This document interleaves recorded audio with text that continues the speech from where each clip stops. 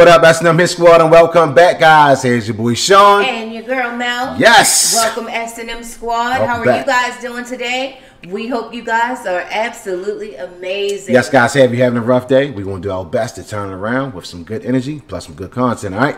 So, my lovely wife, what do we have today, babe? Black woman demolished Kamala Harris and the Democrat Party. Uh-oh.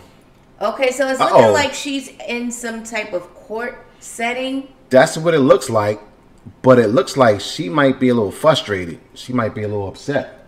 Well, let's hear what she has to say. So, guys, before we get into it, smash that like button, turn on all notifications. Let's go ahead and see what we got here, all right? Here we go. Bless them for their courage. They care about their city. Here's the bottom line right here. You don't hang no signs about black people hating on immigrants, because black people ain't got no reason to hate on no immigrants. We everything y'all are and then some. Let me tell you something. You get them signs down. Anytime that Alderman Lawson and just Silverstein and what's that other one, can sit up here and talk about how they should get a hate crime bill because swastiniks was in Ziploc bags in their community, they hung this in our community. We want it off them poles. We want that to be the beginning of a hate crime. And that organization, which is a white liberal organization, like in the words of Malcolm X, who told us what? That the white liberal is the worst enemy to the black man. And it is. Coming up in here, acting like y'all representing some social justice, when all along, all you're doing is trying to use black people to find a reason to make some money. Let me tell y'all something over there. We're done. Let's stop it right there for a minute. This lady is frustrated. She's going off. I can agree.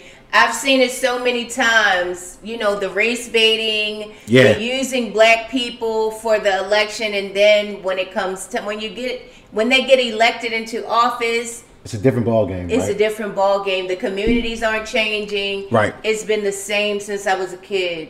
And it just seemed like, you know, black people are fed up, tired of being used as like puppets, you know. Yes, and Malcolm X, I think his views, I believe in his views. Yes. Like she said. Absolutely. And she is frustrated and she is fed up, guys. Here we go. She's going in. The Democratic Party is done. You ain't gonna mess with us like this no more. I'm telling you what I'm telling you. Trump gonna come in here and gonna clean it up.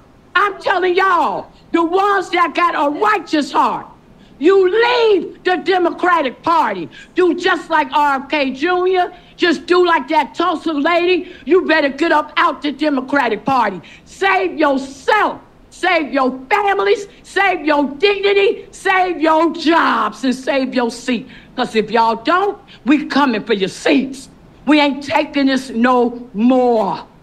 We ain't taking no disrespect from a bunch of people who have broken to the country and now have completely broke the city, have completely broke the country, have completely disgraced the United States of America. America is a disgrace.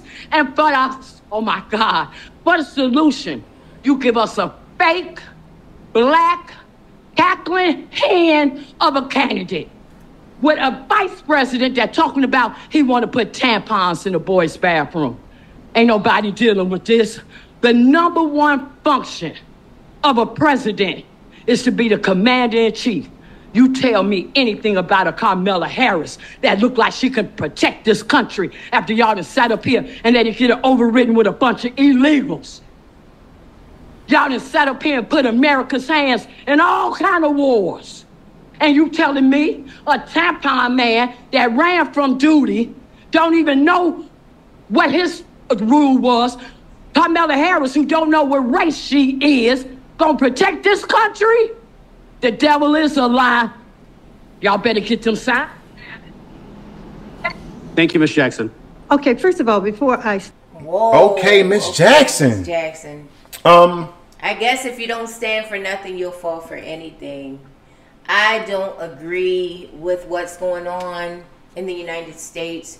Putting tampons in men's bathrooms. Like, what is that? That is sick. Extreme. That is demonic, That is and I do not agree with that. It's kind of perverted. I don't even understand it. Men don't bleed. Why would you need tampons in the men's bathroom? I'm starting to feel very unsafe, you know, as a woman. Like, what is this? That means that if tampons go into your bathroom, then urinals will come into my bathroom. I will feel disgusted. We don't even use the same bathroom. Exactly. And we're husband and wife. You have your own separate bathroom. I have my own. You know, I just don't understand that law. Want to be pushed into law. I mean, I get why there are lots of black people who are voting for Kamala Harris. Because there are so many black people who are being race baited. And they think that they have to, you know, they think it's a loyalty thing. Like, okay, I'm black, I have to vote for the black woman. But what if, you know, you are being tricked into a vote just to do demonic things? Like, once they take these offices, like, what are their plans? What are their agendas? Is voting for the Democratic Party going to better the country? It shouldn't be about what color you are. I like to hear from the people that's in the community. The community. Such as Miss Jackson. Just to see what's on her mind and what do she think about this. And she clearly laid it all out on the line. It's like, do you guys know where your tax dollars are going? Like, this is just not right. Your hard-earned tax dollars are going to putting tampons in the men's bathroom. And then on top of that, in the prisons, okay? Your tax dollars is going into the prisons to help transgenders get a reassignment surgery. A surgery, or whatever the case may be. It's sick. It does not make any sense when you have people in the community struggling, you know what I'm saying, trying to make ends meet, living from paycheck to paycheck, trying to take care of their family. Now, I'm not saying the Republicans aren't corrupt. I'm not saying that. Because some of them are very corrupt. Oh, I mean, this is a two-way street. When this I think about the future of my kids, you have to pick one or the other. Exactly. And I think that my children will be safer under the views of the Republican Party. I mean, it's sad, but it's true. You know what I'm saying? We don't want to live like this anymore. We need a change.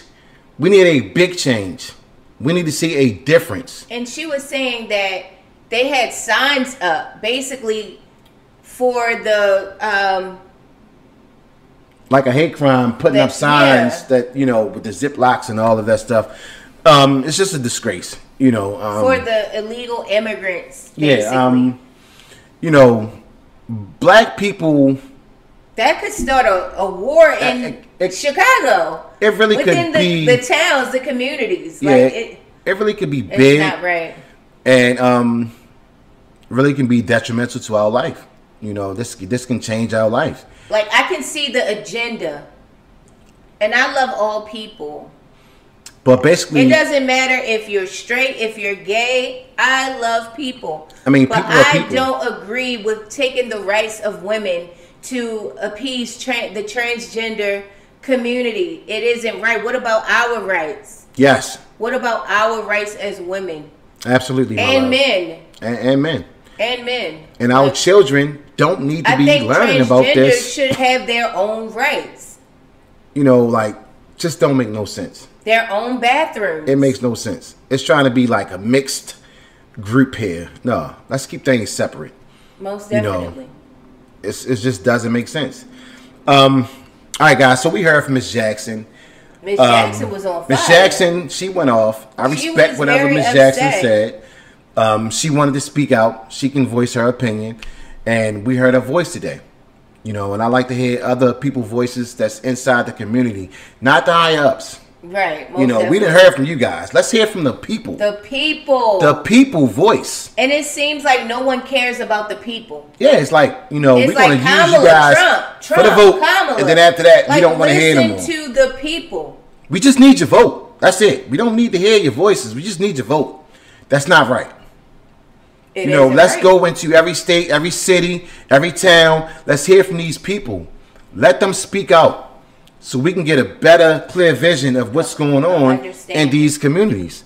Most definitely. All right, guys. I think this is well needed. Yes. We just need to hear voices. And we're not trying to convert anybody to any party. No. We're not trying to say go and vote red or go and vote for the Republic. We're not saying that. At the end of the day, we're just telling you guys how we feel, okay? I really feel like we just stuck in the middle. Like, you know what I mean? It's like we just stuck in the middle. It's like, yeah. Like, what's going on here? But at the end of the day, guys, go ahead and smash that like button. Give this video a big fat thumbs up. And also get inside the comment section. We would love to hear what you guys got to say about this. Yes. And we definitely appreciate everybody watching, joining us. We thank you so very much. That's our time. We signing off. It's your boy Sean. And your girl Mel. You already know, guys. Have an amazing day on purpose. Do it on purpose. S&M Squad. God bless. Peace. Peace.